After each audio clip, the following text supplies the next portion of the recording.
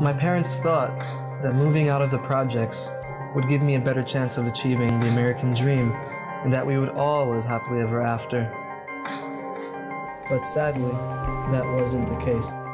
How do you stay connected to your family when they represent everything you're trying to escape? Marijuana, Xanax, cocaine, Percocet, that's something I did every day. A Nuyorican filmmaker offers an intimate look at his family's struggle with poverty, drugs, and health problems. Nonchalantly, the guy was like, Victor Sanchez, you have HIV.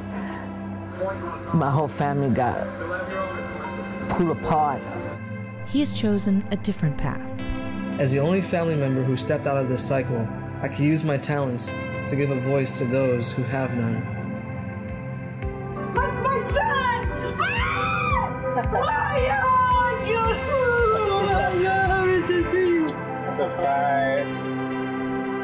American Dreams Deferred on America ReFramed.